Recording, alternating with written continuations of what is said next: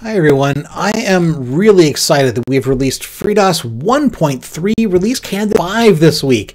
This version has a ton of package updates, including an updated kernel and FreeCOM. And this release also has a return of networking. The previous release candidate didn't have networking in because I'd asked for that one to be held due to some questions around licensing, but we've added it back for RC5. I'm running the QEMU virtual machine here, and I don't usually set that up for networking, which is why you're seeing this message on the screen, but maybe I'll do network setup in a future video. For now, I just wanted to show you a few things you can do in Freedos 1.3 RC5. So I just installed Freedos as a full install with all the applications and games. And if I do a directory here, you can see the directories that get set up. And you can see we've organized things a bit in this release. There's a bunch of programs installed, but we try to keep them organized. You can see the applications are in apps, the games are in games, the utilities are in util, the networking is in net, and a few other programs have their own top-level directories like the BlowSec editor and the program manager attorney program menu program. But let's go into the games directory and see what's in there. So let's go into games. And I'm going to do a wide directory because I know there's a lot in there. And so you can see I've included a lot of different games. I won't do a demo of everything now, but I'll probably do videos on some of these later on.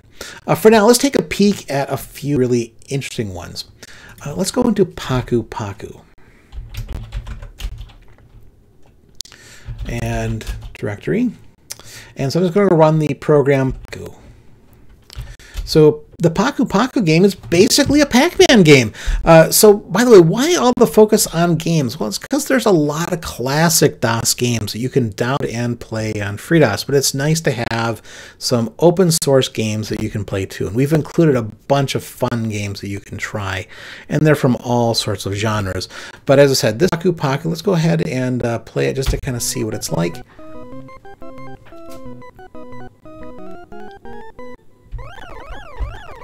And yeah, this is basic Pac-Man. If you are familiar with the Pac-Man arcade game, this is pretty much it. I don't want to get too distracted here, but maybe I can finish the board real quick.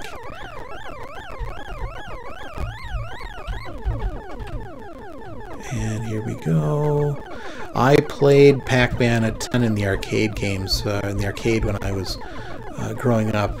And always a fun game to play, so it was great to see this in Freedos as well. Not really going to score, I just want to kind of clear the board.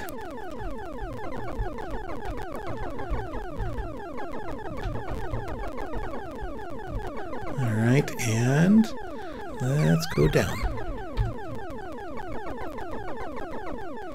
As I said, not going for a high score.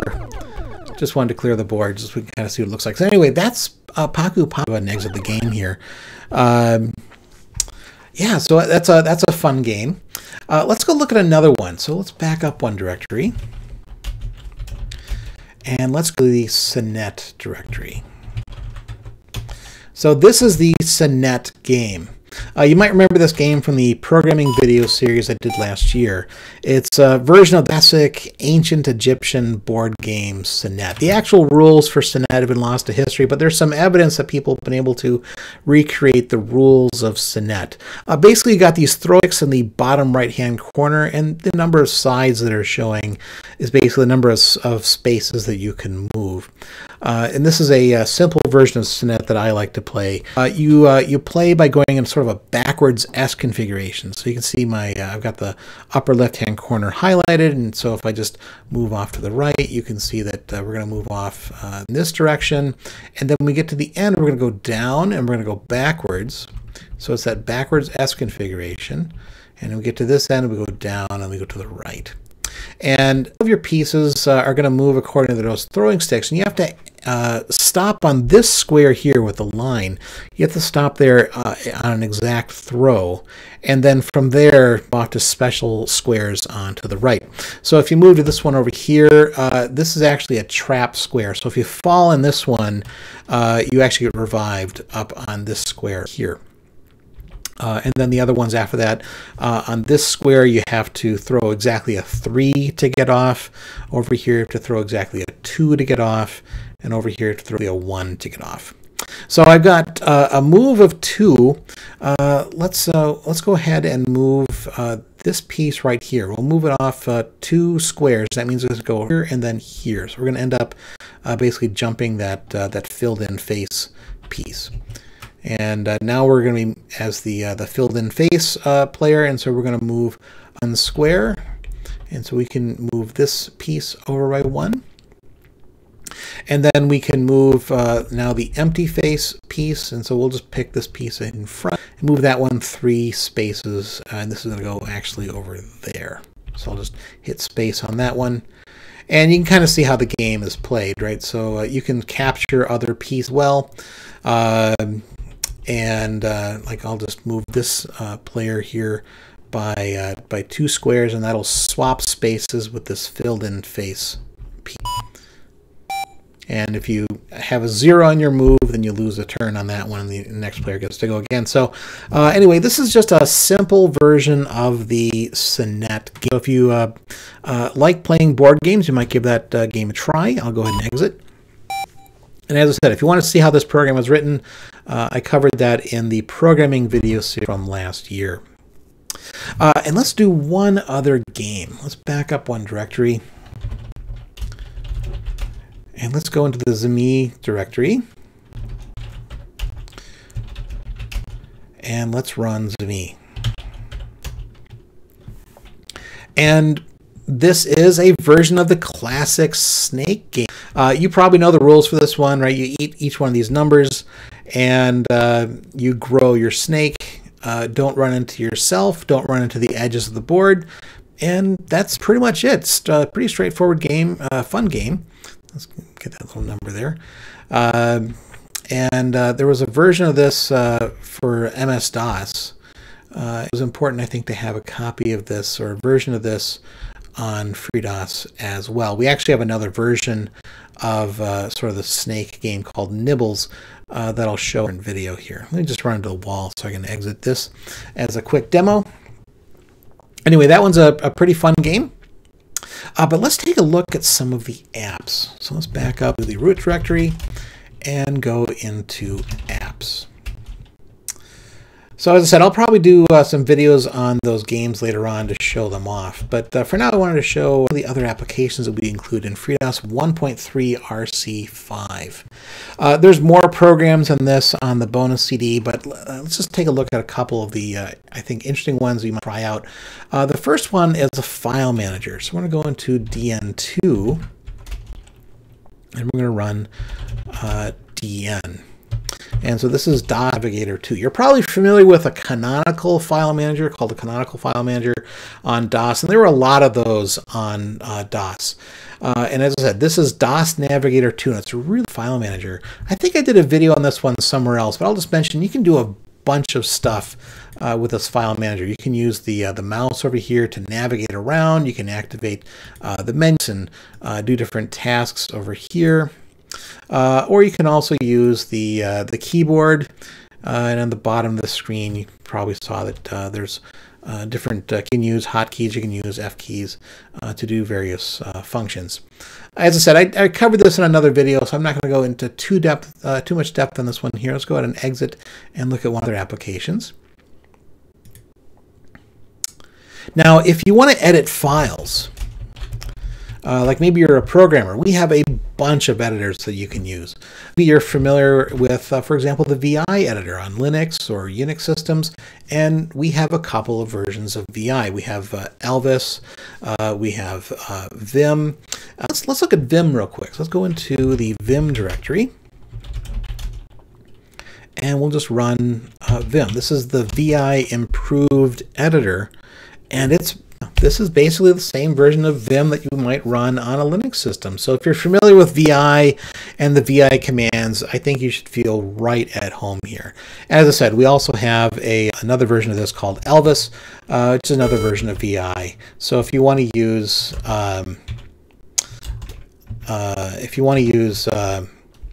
VI, got a few options for you to try. There's also a version of Emacs, so we want to keep the VI and Emacs war alive. So there's another version of Emacs called FreeMacs, and that is a great Emacs version as well for DOS. But my favorite programming editor, at least on DOS, is the Fed editor. So let's go into the Fed directory, and we'll run Fed. So this is a really great editor. Whenever I do programming on FreeDOS, I like to use Fed. And so you've probably seen me use Fed on programming videos. In fact, let me go ahead and let me quit this real quick and do Fed on, we'll just do file.c. So you can see a C program in the Fed editor. The reason I like Fed is because it does syntax highlighting. You can do all kinds of preferences as well. So we'll do an include standard io.h, int main, and then the program here would be, let's just say put s hello world. And there's lots of ways that you can use the Fed editor. I just really like this because it's a great way for programming. In my programming video series, I'm always using Fed, but I'm actually using a different color scheme than the default that you're seeing on here. Let's go ahead and just quit out of this. I don't need to save those changes. We also, by the way, have a bunch of compilers, and so let's take a look quick at what you can do in FreeDOS. So not everything is installed by default, and so you're going to have to run some or install some of these programs yourself. And we have a program, FDimples, that you can use to install other programs. FDimples is the FreeDOS installer, my package list editor software, and you can see just by getting with the keyboard over here under applications, these are the different applications that are installed by default. We don't install FD2E by default because there's a name conflict. Archivers, so we include a number of very popular archive programs in here, and if you want another one in here that we don't include by default, you can easily install that just by hitting space on one of these to put an X next to it, and then when you exit the program, it installs it. If you remove an X, then it will remove that program as well. I've demoed FDimples in another video as well. And so you can just go through this and see what programs got installed and which ones didn't. Over here under development, you can see these are various compilers and tools that we include on the live CD. Again, if you go to the bonus CD, there's a ton of other compilers there as well, including the GCC compiler and the IA16 version of GCC. So there's lots of different ways. If you are a programmer or developer, you want to write your own programs, we include those there for you as well. And you can see all the different programs on the left-hand side in groups, and then all you need to do is just do a right arrow, and it brings you over to the list of other programs on the right-hand pane. Anyway, there's a lot in there, and I don't want to list all of them on the utilities because we have a ton of utilities. But I do want to show one other program here, and that is Program Manager Eternity. And so I'm just going to run pgm. Here is Program Manager Eternity. So if you prefer to use a menu program on DOS, this is a good one to try. PGME does programming launching for you, and it makes it really easy to use. For example, let me go into, you just use the mouse, and let me go ahead and launch the Freedos Shell over here.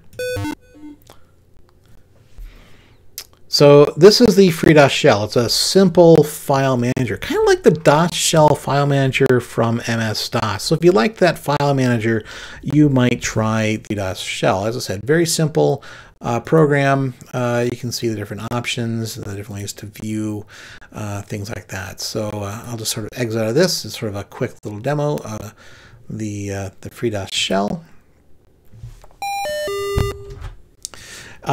And of course, other programs in here as well. The standard help system on FreeDOS is HTML help.